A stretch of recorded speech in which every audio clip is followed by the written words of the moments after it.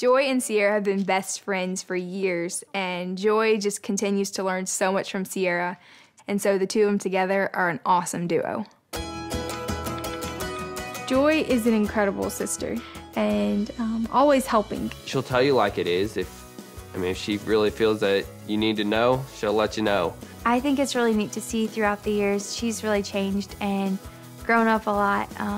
Like years ago, she would have been like the tomboy, you know, out in the tree and climbing all over the place, like never wanted to fix her hair. So sometimes she would go out with us older girls, and then sometimes she's like, no, I think I'll just hang back and, you know, play in the mud with the boys. I think being the only girl in the middle of 8 brothers, I was definitely a tomboy back in the day, always hanging out with my brothers, but now I'm kind of getting at that stage and trying to grow out of that.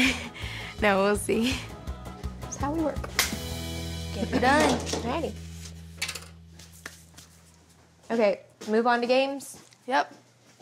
If a guy was interested in Joy, as her brothers that are closest to her, what would you guys say to him? For me, he'd almost have to be a perfect guy, and he would go through a lot of testing. I think if guys come around, they're gonna have to get through a few guys. I'm talking about me and Joseph. Well, I say that if a guy shows up to court Joy, there'll definitely be a lot of us standing back a little bit, kind of checking him out. I think that there are some young men, you know, that have maybe expressed some interest in her, and yeah, she has a great personality, and so now we're just trying to see where life leads. I'd say we've covered pretty much everything. Is there anything I'm forgetting? I don't think so. I think that's everything.